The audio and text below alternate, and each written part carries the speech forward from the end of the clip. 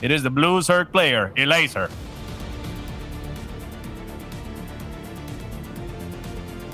Down here in the bottom left-hand side of the map, according to Cats, the Rock Lee of StarCraft is Spirit. From Kaiseki.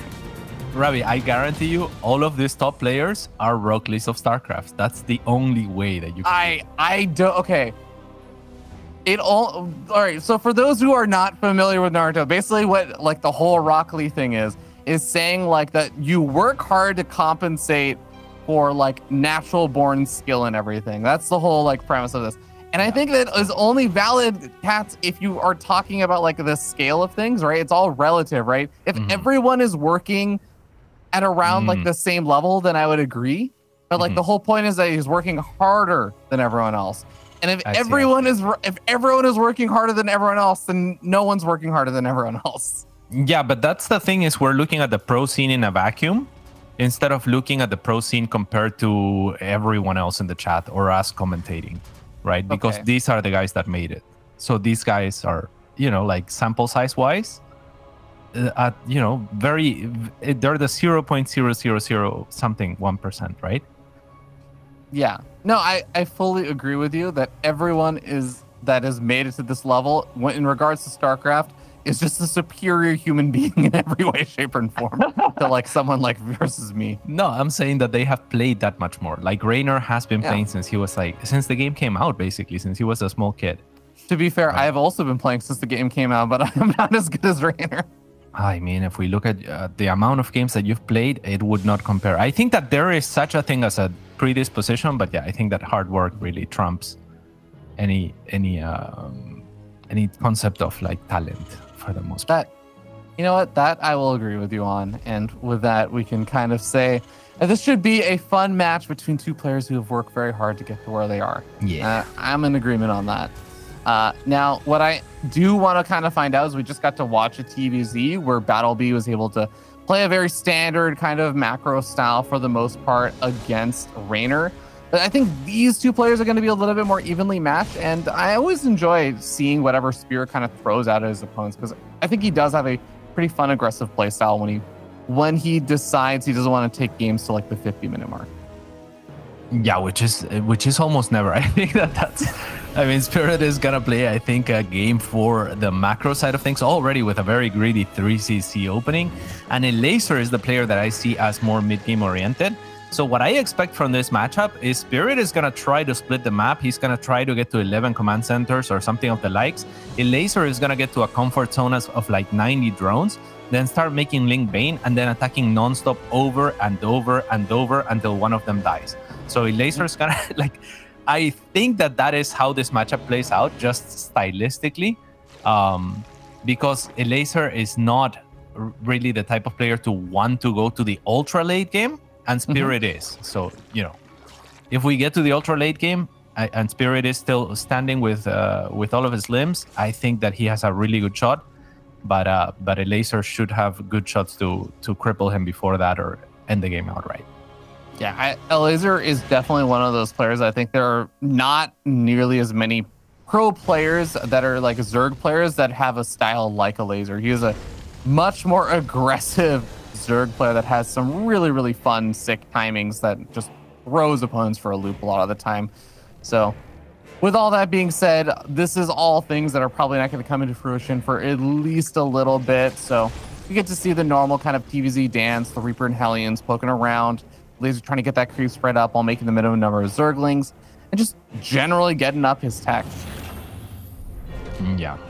So there's going to be a scout here programmed in the gameplay and game plan of Elazer, and he's gonna see that there is a Banshee being made alongside Cloak, and that is kind of a preventive measure just in case Elazer wanted to go for somewhat of an early roach all-in or something like that. So it doubles down, of course, as aggressive play on the side of Spirit, who is now moving out with a bunch of Hellions. This is a pretty good number, and their primary function here is just gonna be to contain creep and keep him safe. Yeah, normal TVZ shenaniganry afoot.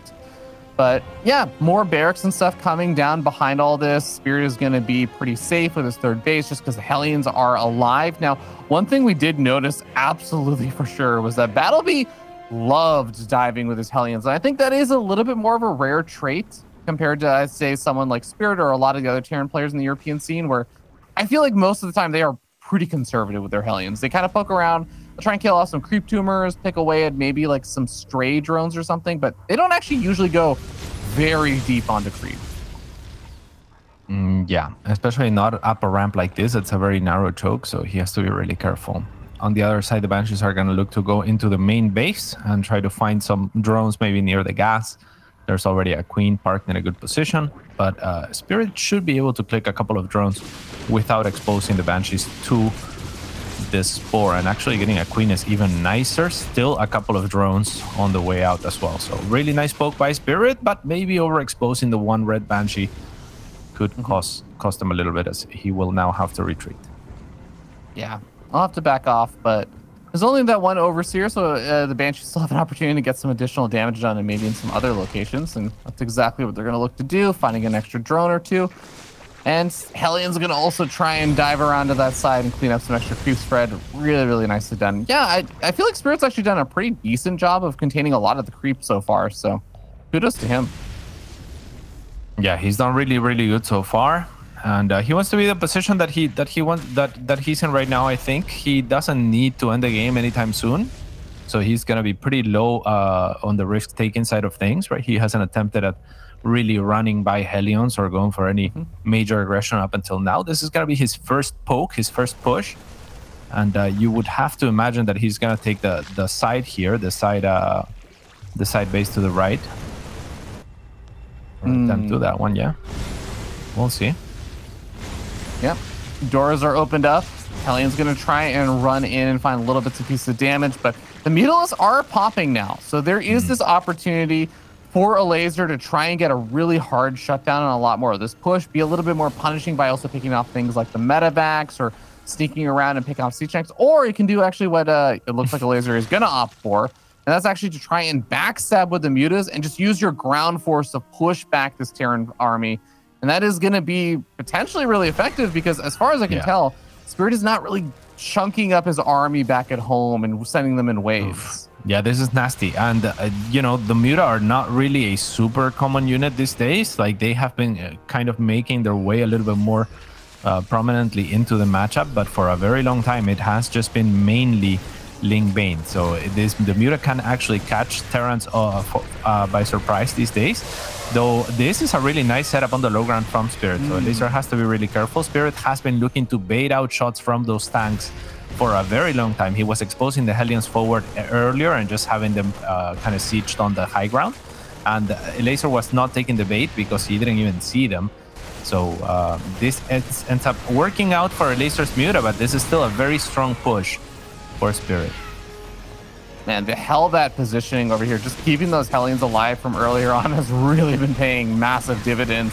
As you can see, Elazer's trying to break on through, comes in from the south side as well. Banelings, honestly, they look like they were getting okay connections, but at the end of the day, there's just way too much depth for that army. Man. And Spirit taking a massive lead. Yeah, I mean, that was really bad by Elazer. Like, as far as like the Muta flight path there, he just didn't notice, I suppose, where all the Marine clump was.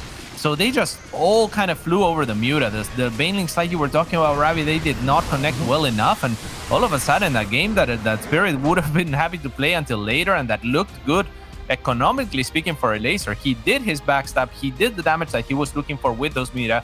He had the surprise element that he would have hoped for, but just a terrible engagement in a very difficult position nearby those chokes. Makes it so that Spirit actually ends this game just within 10 minutes, which is fantastic. I mean, that is one of the big dangers of going up against one of those kind of styles, right? Is that just if you try to overcommit, to try and go for that defense or something, you push into an awkward spot. And Terran players are so well set up, but there's just that constant pressure you feel, right? Where the siege tanks are right outside of your base. The Marines are just outside of your base, but there's this impenetrable fortress of the Hellbats and all the Marines there and the siege tanks. So it's really, really tough. And you were talking about the Mutas not really being able to find a whole lot as they ran straight over all the Marines and everything. So it's a bit unfortunate, but I kind of still credit Spirit with just doing a really good job with the pressure, kind of forcing the mistake out of Elazer there.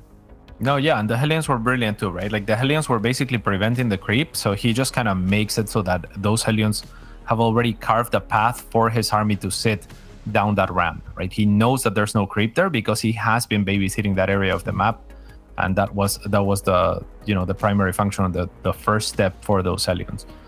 So when his push comes, it's super strong, and like you said, he stands right out of creep, and Elazer has to go down multiple chokes. So from Elazer side of things, it's a very difficult engagement to take because you don't want to come from the narrowest choke. You want to come from multiple angles, but then you have to sync up everything perfectly.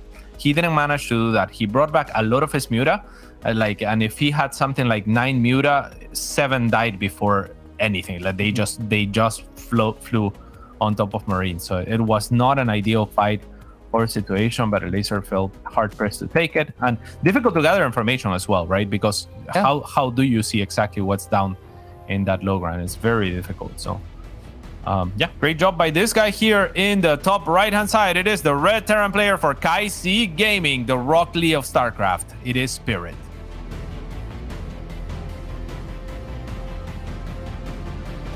And down here in the bottom left-hand side of the map, the blue Zerg player, still undefeated in the group and series so far. It is Elazer. Same Team Liquid. Yeah, I mean, he's already dropped a few maps here and there throughout his series and stuff, but he has still been always able to pull it out in the end. The maps that he dropped was one versus Raynor, very understandable. It's Raynor. And the other one actually versus Gerald, which I think ZVP can definitely be one of those matchups where Protoss, yeah, losing a map versus a Protoss, I think it happens sometimes. Yeah, Poland has so many good players actually, because you said Gerald and my mind gravitated towards saying, oh, the best Protoss in Poland to kind of like, finish this, what the Muslim ones called a triumph, I want to say. Like, there was a triage. The Muslim one said triage is like a verb of like you triage some work. It's one of my it's not a trio. I hate the word triage because it's just bringing me back to like software development tech company stuff. Yeah, like what is a triage? It's not like a what you would think. A triad? Are you thinking of a triad? Yeah, a triad is what the correct word would have been, but the Muslim one said triage. And I remember it was the Muslim Smix and I on a panel, and then Smix borrowed the word, and then she said triage, and then I thought, wow, that's such a cool word for to say three something. And I'm like, yeah, that's a great triage. We were all saying triage, and the chat was like, yeah, you guys are not using triage properly at all. Like, is that even a word? I love that. That's actually so good. I can totally see that too, where you hear it and like, do I just not know? That must be it. Yeah, let's just keep going with it. Yeah, it was such a cool word. I thought, I was like, wow, this is so fancy. It sounds kind of like it must be some sort of French for three. French for three. Actually, yeah, I could see that. Like, I guess I don't actually know French. I was gonna say the Spanish word for three, but what, Ravi? You can say it. I won't judge. It's not my place. It's not my place. because you're casting with me. What? No, it has nothing to do with that. Like, I definitely know how to say three in Spanish. Okay. So yesterday we were doing our audio checks, and they usually ask us to count to like 10 or just keep counting numbers. And I forgot the Spanish word for three, but I remembered what 13 and 14 were. But, yeah, because Bono always says uno, dos, tres, catorce. So that is how every single person that does a countdown in Spanish does it, because they've heard you too, say it. So everyone knows 14. Yeah. I'm like, well, he's gonna skip from 3 to 14. I can see this one coming, and then you did it. I was like, yep, I know. That's fascinating. He has listened to you too. That's actually really interesting. I didn't even think about that. One of my favorite things is I was watching a lot of like Race to World First for Final Fantasy 14 stuff, and I love there's like I don't know, there's like some ongoing meme in some of that game where you say 1, 2, race, and like 4, and it's like something, and it's like the Japanese word for 4 or something, and then it'd be like and 5 in German. Like, they literally just say 5 in German. I'm like, that always tickles me. That's cool. Yeah. We do have a little bit of interesting number of Zerglings made over here for Elazer. Like, is able to actually get a nice little surround on the Reaper before it is able to poke up into the main base. That was kind of like the first real poking. You can actually look at Spirit's vision if we get a quick look at it. That he's basically just seen like the edge of creep, and that's it. He never really got very far with any of his units thus far. Yeah, and we pretty much have a very similar opening to the first game from Spirit. So he's going to open with the Cloaked Banshee again. It's going to be generally safe against most early aggression that Elazer could throw at him. And Elazer is the type of player that will get thrown off by making a little bit of an extra unit or by losing an extra unit here and there early on. Because again, he is extremely methodical. He has everything figured out in his game plan. And he has played, you know, like he is, I think, the most structured Zerg player that I know of. And he has played so many games that, you know, if you throw him off a little bit, that is where he can get into a little bit of trouble. And this Banshee is looking to do exactly just that. The Spore is not ready, and that's going to mean a few more drone losses that Elazer wants to take. So he is covering the drones with the Queens very smartly here to make sure that the Banshee has trouble clicking on the drones. The Banshee focuses on the drones that are still in between the cracks, and so it finds 3 all day. And maybe 1 or 2 were saved with those transfuses, but that also means less transfuses for the follow-ups. Yeah, less transfuses, less creep spread available and everything. So nice bit of harassment there from Spirit, but also, you know, solid defense there from Elazer, not losing too much. And it does have to be careful about how many Hellions there are out on the map, as these Lings running very far off of creep, trying to find a little bit of counter damage, but not able to do so. Banshees also looking to try and move back in during the Hellion harassment. We'll see what they're going to be able to get done. Yeah, and they're just gonna be happy with a little bit of creep here. And here, this is a nice position for Spirit as well, because he knows exactly where the Spore is going to be parked. So he can kind of just, you know, send these Banshees from the base and know exactly where they're gonna be maneuvering without having to check. Is the Spore 1 hex to the right, or, you know, is it just dead in the dead center? And this time around it was. And your wow is warranted, Ravi, because that is 8 workers. That is very unusual to see at this kind of level of play. With this stage in the game, 13 workers now. The Hellions are going to get trapped. They are going to all end up dying over here, but even just trading out versus a few final Lings, while the Banshees now know that there's not actually that many Queens to help defend against them. So one Banshee gets low, but survives. 17 drones picked up. This is massive amounts of damage, Cats. Yeah, people talk sometimes when they identify with something, they call it their spirit animal. This is just Spirit being an animal. This is insane, Ravi. I mean, he has done so great here. Elazer really needs to make something happen with the Muta, Ravi, because otherwise he is just, you know, like he's not frowning for no reason. I'll say that.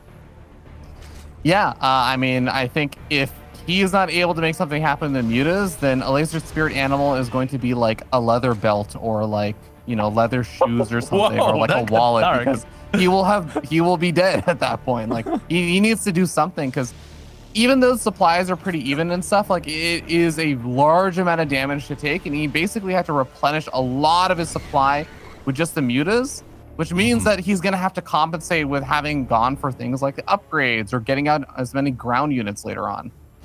Like when you say a leather belt, you mean like the imagery that I get is him like self-flagellation, right? What? Is that? Oh, that's not what you were going for? No. Okay, well, my mind is darker than yours then, I guess, Raps. No, I just think his spirit animal is going to be a leather belt. I just imagined, you know, him hitting his back with a leather or like a wallet or something. Oh my God. Oh, I see. You went really dark. No, I just it's like leather, right? It's like you're dead and already been turned into something of like other value. I see that. Yeah, I did not see that. I did not make that connection. Okay. All right. Well, here is the next poke from Spirit. Only 4 drones have fallen, but that is more than the Muta have accomplished on the other side. Okay, finally, this is a little bit of a small victory here. After the supply depot was kind of weird because there's 2 SCVs that could have died for free instead. And Elazer will lose 1 Muta in the process too. So instead of taking 2 free SCVs, he bruises a supply depot and loses a Muta. That does not feel good. And it's a game that already doesn't feel good. However, it is not a game without hope for Elazer. He does have decent creep spread. And he, you know, with creep spread, you can always hold. If your opponent overextends and you have a good amount of supply, if you connect those banelings, the game kind of resets to where, you know, you can't play for that late game. And we know that Spirit sometimes with his advantage doesn't look to seize it, but instead just drops extra command centers and makes sure that he can go to his comfort zone. That can be one of his weaknesses, actually. Yeah, absolutely. And I think that is an important thing to note is, oh, wow, nice find of all the banelings that were morphing over there. Likely looking to go for a big swing in onto like a planetary fortress or something. But yeah, I mean, one of the big scary thing I would say for Elazer is that there's a massive attack coming, the 2-2 finishing up. But if he is just going to actually bunker down for, like you said, throw down more command centers and not really look to go for any kind of move out, then yeah, the damage from earlier really didn't actually affect too much then. Yeah, I mean, yeah, Elazer is now maxed out, so the game will re-stabilize. Spirit did not look to capitalize on his advantage, and I can't say that's new. I mean, like last game, I was pretty happy with that because it was like it wasn't even a game where he had a huge advantage, but he had planned his timing. And again, both of his players are so very methodical that it seems like they are sometimes unwilling to adapt, right, from like what their initial plan is. So Spirit, even though he does so much damage with the Banshees this time around, even though he does so much with the Hellions on the follow-up, even though he holds the first set of Muta, etc., he also just kind of lets Elazer max out. And this is very much Elazer doing Elazer things as well. This is what I was talking about before the series. We are now going to see, now Elazer is at those plus 90+ workers that I talked about. Now he's just going to be looking to flood over and over and try to break Spirit over time and, you know, like basically play into the late game as if it was an endless mid game. That is his biggest superpower. Yeah, I mean, Elazer is absolutely taking the entire map. It's just funny to see how he is one. I don't even want to count how many bases that is right now. He still is actually finishing up his 2-2 upgrades, and just goes to show he is really planning to flood out non-stop units and keep throwing them at Spear, like you were saying. And so far, I mean, he's found kind of mixed success with it, but I think that is the really scary thing about this style is you can have a few attempts that don't really work out and then one attempt that works out really well and kind of all starts becoming worth it. Yeah, we were talking about this in the CVP matchup yesterday, but a lot of the time what happens for the Zerg players, and I think that at the highest level, players have an easier time like identifying what advantages they're carving, and they literally have to carve through a lot of buildings and a lot of static defense or a lot of strong setups. Like if we look at, for example, that triangle third right now, right? Let's take a look, Niall, at the triangle third of Spirit. I'm sorry, the Spirit. Yeah, so you can see how many buildings there are, and that makes it so much harder for Banelings to connect onto the SCVs, for Lings to connect onto anything, as we have a very strong attack here, but it's going to get repelled for the most part. A couple of tanks fall, however, and this is part of the setup that I'm talking about. Another set of a bunch of tanks actually fall. This is what would enable Elazer to continue to apply pressure with that Ling Bane army.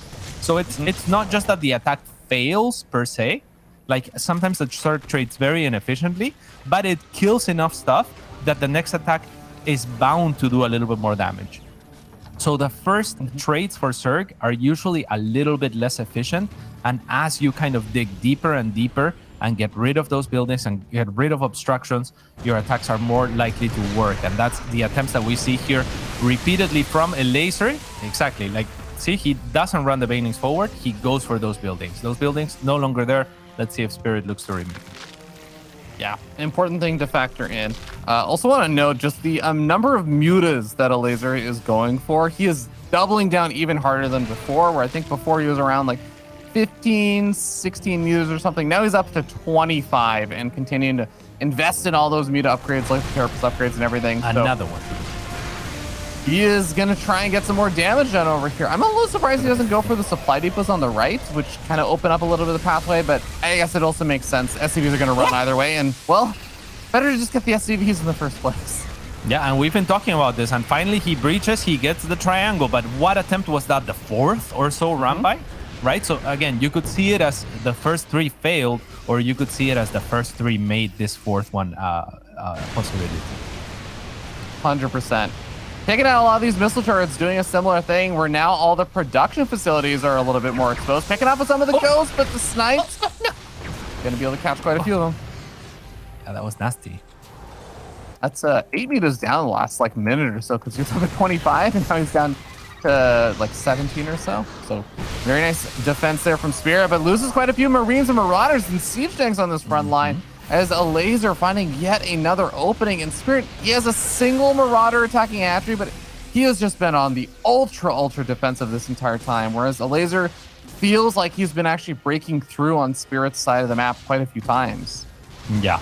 So now that redback was full, by the way, and now the game of chicken begins, right? Like Spirit is now consolidating most of his army at the triangle because Elazer has only been hitting the triangle. So Elazer, if he catches wind of where, never mind. Yeah, it is mostly all the ghosts and a bunch of tanks here at the triangle. So right now, Elazer is looking to angle elsewhere, because if you are heavily on one side, you're obviously not going to be heavily on the other, right? So that is the only thing that you're looking for.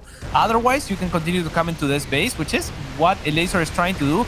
And with enough banings, I mean, the ghosts are not amazing, but they will be able to run away. And I think we were doing the math at some point the other day, and you need something like 6 banings really to kill ghosts. So they're rather durable, and that was a very good trade for Spirit, but he needs to remake all of those structures, and he needs to push back the creep here.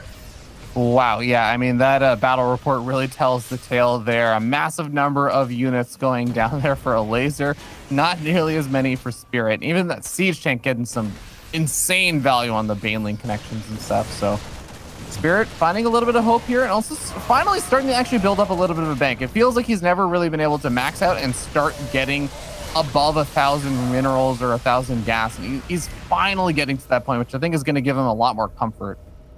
Yeah, for sure. I mean, he's going to look... Once we get to that super late game, he's still going to be comfortable. We're still going to be looking to contest 4 bases and make sure that the map is split at a reasonable rate. Otherwise, Elazer is just going to have too many more bases to be effective with. We're going to see a nuke that kills a few workers here and bruises a hatchery. So as much as, you know, we'd like to get hyped, it's really pretty insignificant at this point. Yeah. Elazer's being brought down to 96 workers instead of, you know, the 102 he was at beforehand. But he's just going to continue to flood units and actually finally hitting a lot more hard on the left-hand side. There are all those ghosts we were talking about. The Banelings, they don't care if you're cloaked or not. They can still try and explode on you, even if it does require some manual detonations. But Overseer going to help on that left-hand side. Finds quite a few SCVs on the right-hand side, and a lot of the ghosts, I think, ended up falling there. There's only 6 left. Yeah, more importantly, on the triangle, again, that is the joint that has been kind of faltering for Spirit here. So Elazer applying a lot of pressure there, and I think that is where he needed to be.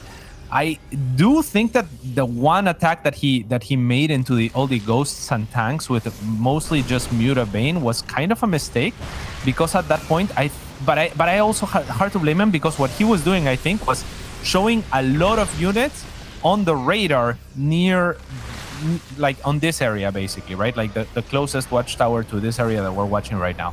And in doing that, he was hoping that Spirit pulled those ghosts over to this side, and he just didn't. Now Spirit is, I mean, this is a desperation nuke a little bit of. He's just hoping that, you know, that the units kind of like transfer over or something, because he killed like 2 Cryptomers with it.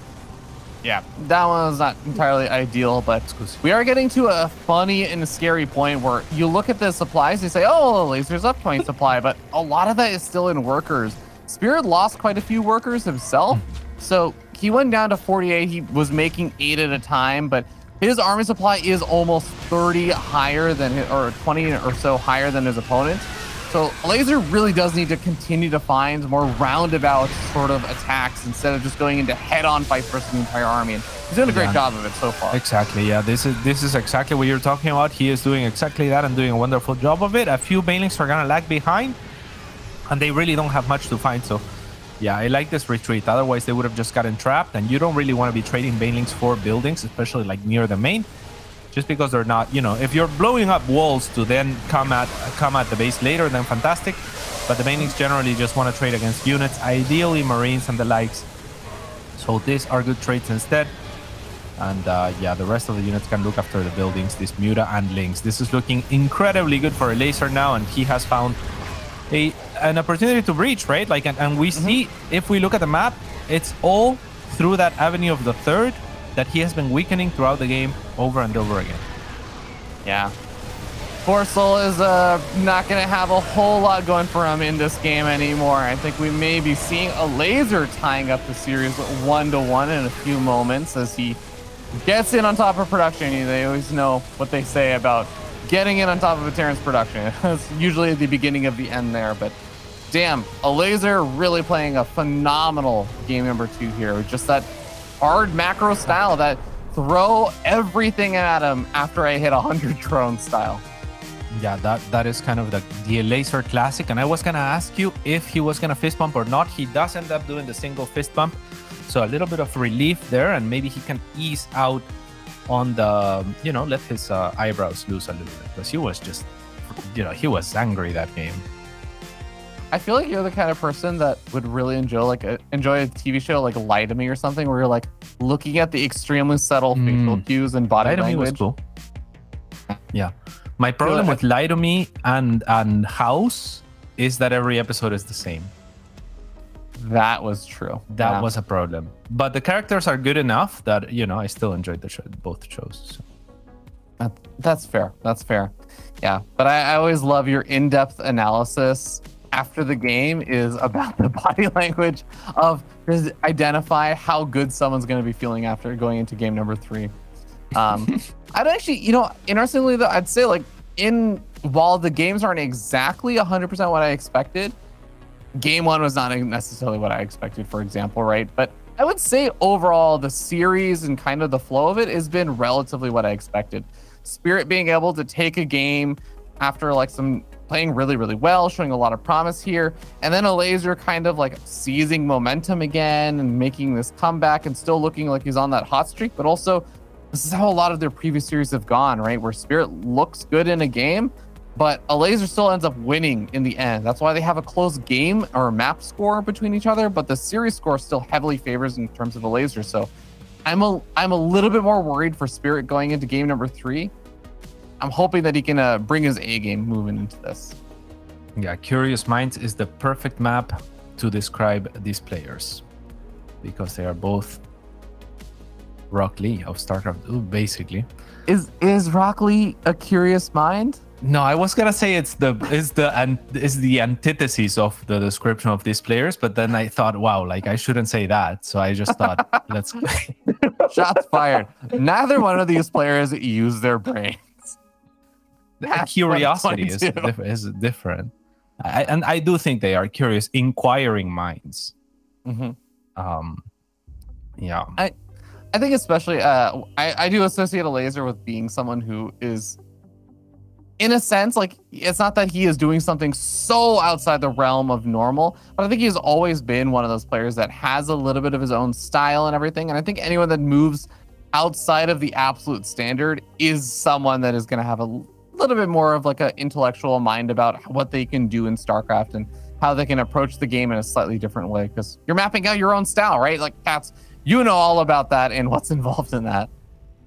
Without a doubt, mapping out styles is the coolest thing, and these guys have maps that are just as detailed as they get. They're blueprints. In the top bottom right hand side of the map, it is the Terran player in the red for Kaisi Gaming, Spirit.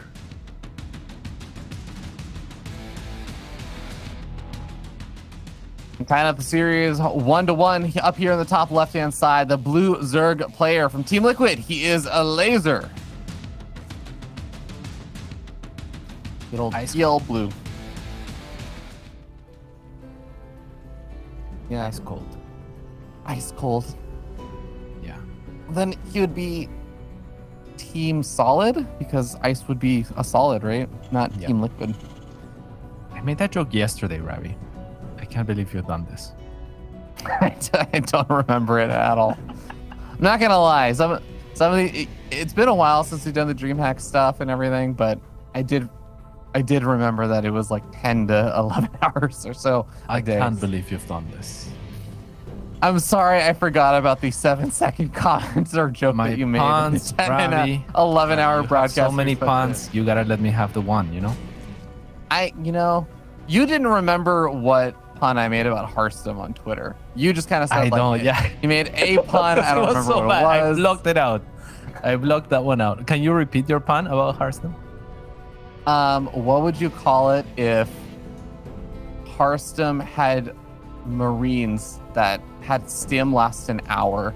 An hour stim. An hour stim. Hearthstone. It looks better spelled out. See, Elazer's smiling. You liked it. It looks better spelled out. I love it. It does, because hour has a silent H. That's an important part of the look for how it, you know what? It's funny on Twitter, okay? I am sure it's funny on Twitter. All right, well, we're gonna have a triple hatch here opening from Elazer. Nothing too out of the ordinary as per usual in this matchup, but as you would expect from these two players. The map, however, is Curious Minds. So, you know, on this map, Roach styles are something that can happen. Elazer can play even more mid-game oriented on this map than another. So there's a very wide open third base at the triangle, or fourth base, depending on what Spirit chooses it to be. And that can be very timing oriented map for either one of them, right? Because it lends itself, this map is very good for tank pushes onto that third or onto the other potential third, and Elazer is taking the triangle third. So if we look to the right of here, these avenues here are really good for tanks. Like, there's some nasty tank positions here, and it's not easy, or it's a little bit harder at least, to spread creep up those ramps and past those little fog areas as well. Right, so if you want to do that, you got to plan ahead for that, and you got to invest a little bit more of your overlords and, you know, your attention towards that area. So Spirit has the ability to maybe exploit that with a timing like we saw in game 1, and Elazer has the potentially open, just open area in the triangle third if he wants to go for roaches or something like that. And I'm glad you brought that up, actually, just because contextually, after that last game, I do wonder if Spirit is going to be super confident about how that last game went, where it was just this massive macro fest, Elazer taking half of the map and everything, or if he feels like, you know, Curious Minds is a very different map. So there's not only the potential for some of those more aggressive attack paths that Spirit could be more enabled by, but also I want to know if Spirit feels like Elazer can't really do the same style as last game nearly as well, just because there's a lot fewer safe bases you can take. You can't really just easily spread yourself out across every single one of those bases and just start going to 100 drones powering out units quite as simply. Yeah, for sure. At the same time, it is a smaller map. Like, I don't know that you feel super comfortable just like splitting it on the side of Spirit. He is kind of open again, by the way, with pretty much the exact same opener 3 times in a row, 3 CC into Banshee opening here. And it will also go unpunished, but it is very difficult to punish Banshee openers because they're so good against roaches, and roaches are the best way to be aggressive. Ling Baning busts are not really a thing that can ever work because, you know, Hellions are a unit. So yeah, like, I can't blame Elazer for not looking for the punish, but actually 4 links will make it into the natural base, and that's already more damage than he wanted to take. It also pulls back the entirety of his Hellion squad. And yeah, I'm glad you brought that up, Ravi, also because last game, Spirit had such an incredible start, and he kind of threw it away. Like, not like, you know, it wasn't like a mega throw, but it was one of those classic Spirit games where it's like, I could kill you right now, or I have like so much momentum that maybe I should apply some pressure like most Terrans would do. But also, I feel pretty good about adding a bunch of command centers and letting you max out, and then Elazer just gets to his own comfort zone kind of for free, right? Unpunished from all the early damage that he took. Yeah, I think that is something to keep in mind that I'm sure is going to be a little bit on Spirit's mind of, did I miss an opportunity to capitalize on things? How does Spirit react to that kind of game? Does he feel like, oh, I'll just adjust and go for the same opening, see if I can find some kind of similar-ish damage? Or is Elazer going to have to try and compensate? Do I play things out a little bit differently, but make it look similar? There's all kinds of ways you could react, and I think every player will react a little bit differently. So this is going to be the moment that we end up finding out how Spirit feels like that game went and what actually needs to be adjusted for him to win. Yeah, a much worse start for Spirit. And what makes me hopeful is really the map, like in terms of like a change in the approach for Spirit. Because as that last game was going on, we talked about how he could just do the thing that he does, right? So, so if we saw an adjustment based on the last game, it would kind of be like heaven sent to some degree, because it would be Spirit kind of changing his plan that he usually just kind of sticks to. And it is partly why he is such a strong late game player and why he is such a great practice partner for everyone. It's because as far as like utilizing those units, as far as like securing his bases, making the planetary fortresses, getting those setups, I mean, look at that, like look at that base, it's beautiful. Like the supply depots, covering the bunker with those extra supply depots, like his planning is superb because he iterates so much. But if you tell him like, hey, change things up on the fly, I don't think that Spirit is that guy necessarily. So again, I like this approach just because it is this map. He's going to be pushing through the area that I was mentioning, but Elazer already accounted for most of that with very good creeps right early on. Yeah, going to be difficult for Spirit to break on through super quickly over here, especially before the 1-1 finishes up for Elazer, which would have actually been potentially a nice timing, but like you said, creep spread makes it a bit difficult to break through. Lings are going to come storming on forward. Looks like Elazer wants to commit to cleaning all of this up, and he catches the siege tanks, or at least one of the siege tanks on siege. Gets quite a nice little wraparound over here. The Hellbat's holding the line, but the numbers from Elazer looked a little bit overwhelming at first, but even with the reinforcements and stuff arriving here for Spirit, he continues to break on through, and that was all of the Banelings for the most part. For Elazer, he really needs a bit more time to replenish his forces. Yeah, so as that was going on, I was ready to say, wow, Elazer is going to crush this, but I don't think he needed to take that engagement, right? Like, because it looked good, like you were saying, and maybe he saw an opportunity and he knows something, but at the same time, you're taking an engagement off of creep in a position that is not really threatening. He's going to do it again, and it might work, but I don't know that he necessarily needs to do this, because it's Spirit that needs to bite a little bit more time, and it's not like he's cutting reinforcements or anything like that. And now Elazer in a very precarious position here to hold. He does have Burrow and Banelings, so maybe he gets a huge burrowed Baneling. One is not going to do anything, obviously, so don't pay too much attention to that one, but he is going to need some comeback mechanics here. There's a flank, but there's no, okay, 3 Banelings. Oh. There you go. Exactly what he needed. Yeah, wow. I mean, what a doozy of a back and forth there so far. I really think, actually, looking back on that, a lot of the weirdness of him fighting off of creep and also saying, like, I have a flank and all these other things, I think it was also just supposed to be timed out with that Baneling bomb that came out from the drop overload on the other side of the map. Because I think he was trying to time that out and saying Spirit has to react on the front line, so he's not going to be able to react over back at home and defend properly. So that is a very good observation. You may very well be right about that, Rafs. Yeah. Well, at the same time, I still think that you could do the same play when your opponent starts pushing into you and still, you know, execute the same idea, basically. Yeah. Like wait with the Baneling drop. But I think you're perfectly right, given the timings. Yeah, either way, we end up seeing that Elazer is getting some pretty nice cleanups now, even without a whole lot of creep spread. Cleans up on the front lines, but bottom left-hand side is going pretty undefended. Yeah, these Banelings, however, might connect. Spirit with very good awareness here, very quick to react. Now he's going to spread the Marines as he drops them, and that means that the Banelings are not going to trade cost efficiently, at least not to start. Spirit looking for further angles here with these 2 medevacs. He is excellent at multitasking, a god at that.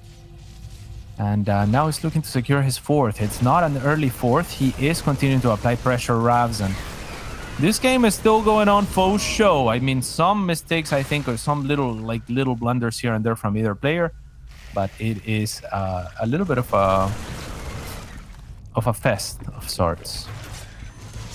A festival. It is a festival of some kind.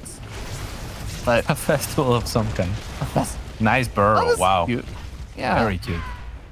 Queen's even going to be regenerating a little bit as the transfuses tick. The knocking down the supply depots is nice, but I love how fast Spirit just starts rebuilding those, because you can see on the minimap, Elazer's getting ready with another Ling run by on the bottom side, but the depots will actually almost already be done by the time these Lings and Banelings run in. So well done. Good reaction time. Very well done. And Elazer is swarming like a madman on his side of the map. You can see all the blue as it moves, and it is moving in both directions, right? Like these Baneling are just patrolling in the back there in case some Marine really makes it far in there. And on the other side, there is a squad that's ready to pounce, as is this one, but You talked about those supply depots, Ravi. If Spirit wasn't on the money in remaking those could have been a lot of SCVs lost, but good reactions from either player so far. Yeah, very close back and forth game right now. This is where things get a little bit weird to me, though, as we see another one of these run-bys up at the top right-hand side. Planetary Fortress cannot lift, and Banelin's going after it. There's the kill. A very expensive kill, though. Yeah, it's expensive, but it's worth it, right? Like, it's gonna drop the income of Spirit significantly. Now Spirit is on the counter offense, so this is okay. Like, this is where he's looking to punish that move, Ravi. So he is looking to make me a liar right now. If he can hit and kill the Elazer right now, then it was definitely not worth it, right? But if he can hold the Elazer, that is, then everything is just going Elazer's way after holding and after taking that Planetary Fortress. But a beautiful spread on creep. Spirit does not give a damn right now.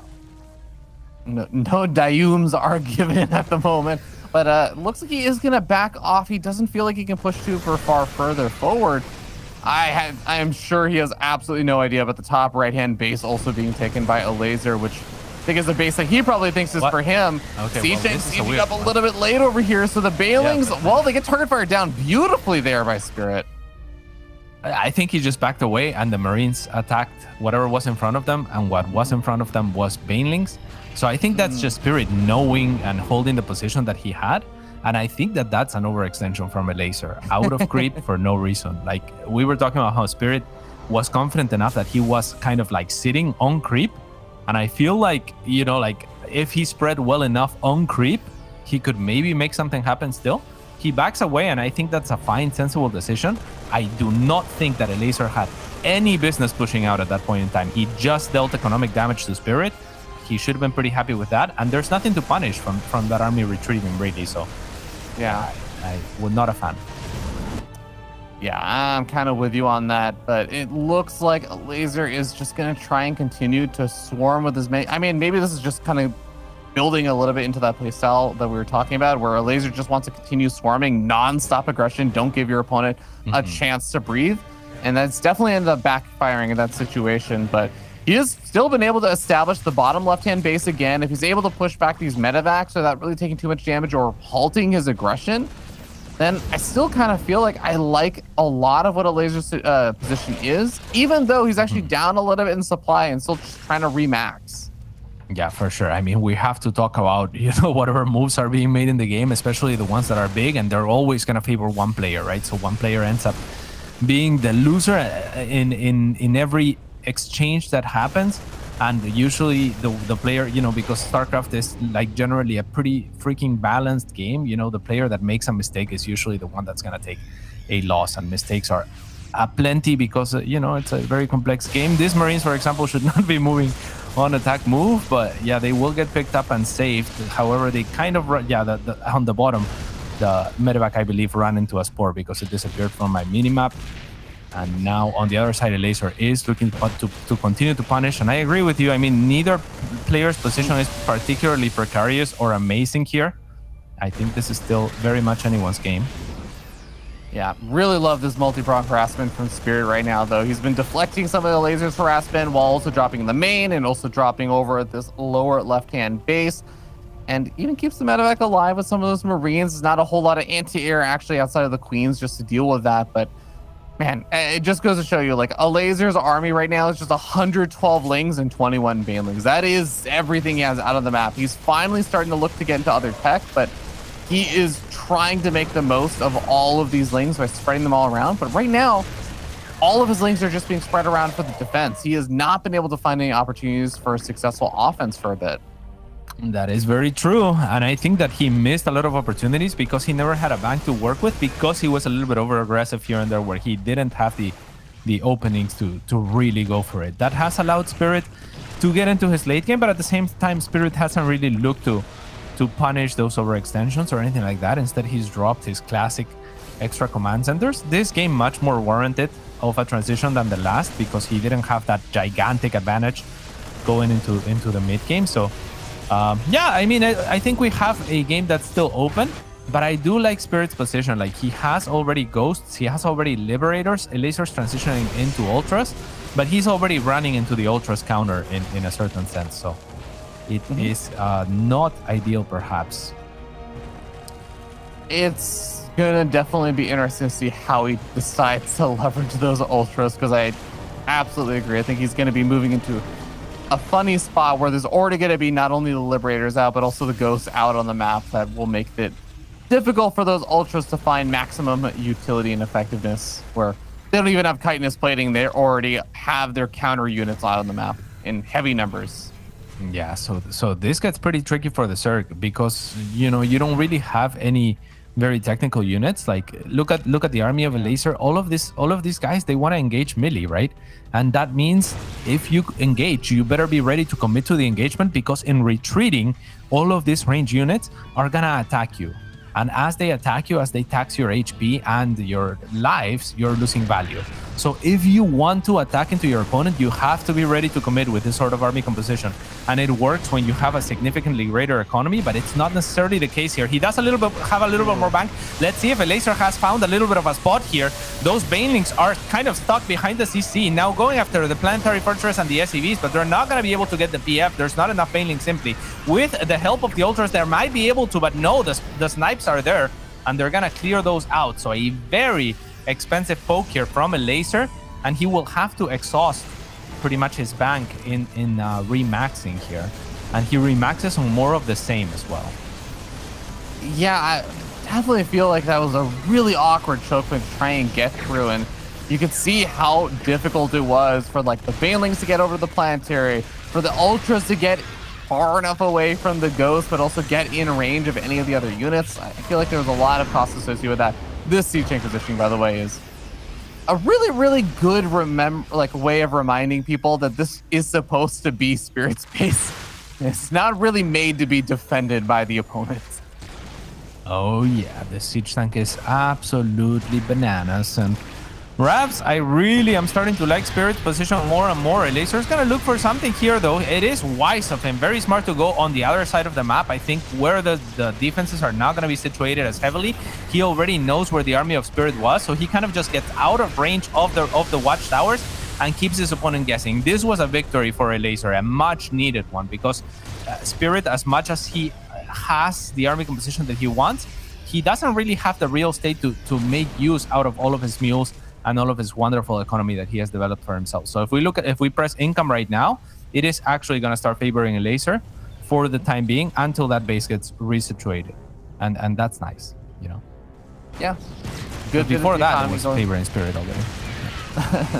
That's the power of mules. But we end up seeing the Ultras coming on forward, going after, I mean, a lot of them going after some of the command centers, but some of them going after Ghosts that are kind of like walled out between the supply depots. Another Ultra falling over there, and maybe not the most ideal trade for Elazer there, but he really wants to continue this aggression and just not give Spirit a chance to reestablish these bases, not be able to reestablish the command centers. It's always really tough, because I do wonder, like, Elazer can't really play this style where he just has a superior economy and trades out ineffectively for too much longer. He can't really take more bases anymore. Yeah, it's getting really difficult, and playing on this side of the map is not helping him out, because that base and that high ground is making it so that those tanks and those Ghosts have, you know, like the corners to work with, and they have the high grounds to work with, and that makes it very difficult not to get sniped, for example, for those very expensive Ultras. I do like, however, that Elazer is finally starting to add some Vipers, some more of these technical units that will allow him for slightly more efficient trades, right? We saw it there with the Abduct. You abduct a tank, it's a tank dead. However, he is running into so many Ghosts that I feel like it's up to Spirit to kind of let those Vipers get the value that they're looking for. I personally, with Ultras or without, any time that you get to the late game, I am personally a huge fan of Infestors. You don't need to make a ton of Infestors, but most, I think still fair to say most Zerg players at the highest level don't make Infestors. I think Serral has started making a lot of them.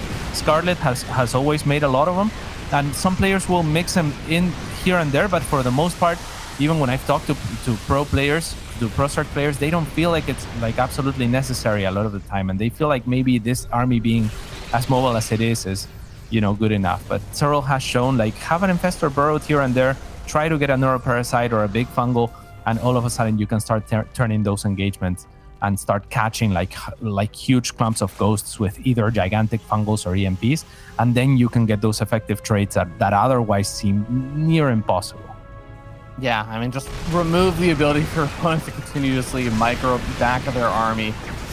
This is going to be a dicey fight, I feel like, for Elazer. A lot of the snipes actually take out a handful of the ultras early on in the fight, and then moving back into kind of awkward spot over here. I love the medevac pickup on that side for Spirit, but I guess his top right end base does get taken out in exchange for all of it. Yeah, Infestors and Neural Parasite, and I do have to say, as of the last year or so, or the last half a year or so, like Cyril has been so like he has always been making Infestors basically in this matchup come the late game, and I have seen them added from Raynor, for example, in his play, and I haven't had a chance to look at everyone, but I think if Miko's making them, then it's very likely that the great majority of at least European CERT players are starting to add them here. Yeah, I kind of feel like that last little engagement may have been one of the big deciding factors there. I feel like Spirit got such a massive lead off of those trades, picking off all of those ultras, depleting Elazer's bank, and Elazer's still not maxed out. He's making some more ultras, but it's going to be a lot of ultras going into 17 ghosts, and I just don't feel like there's actually that much support for them anymore. I don't even think that there's actually Lings out on the map anymore. It's a handful of these ultras popping, a handful of Infestors, and like 5 Corruptors, and I guess 1 Viper. Yeah. Yep. Yeah. So, and if we look at the units lost tab, that is probably the most important and most telling tab right now. Like, so if you look at the map, like you might think, yeah, it's half blue, half red, you know, and the Elazer still not, you know, not out of it. He can still max out, and this is exactly what these Infestors need to be doing, and maybe finding some fungals. But very nice spread from Spirit. This might be the final moments of the game, so let's leave that conversation for later. A really nice Neural Parasite onto one of the Thors. That's a huge swing of momentum, but unfortunately for him, there's a scan to answer that, and now Spirit with the cleanup. It's looking like Elazer will have to get out of this game, and Spirit with the minor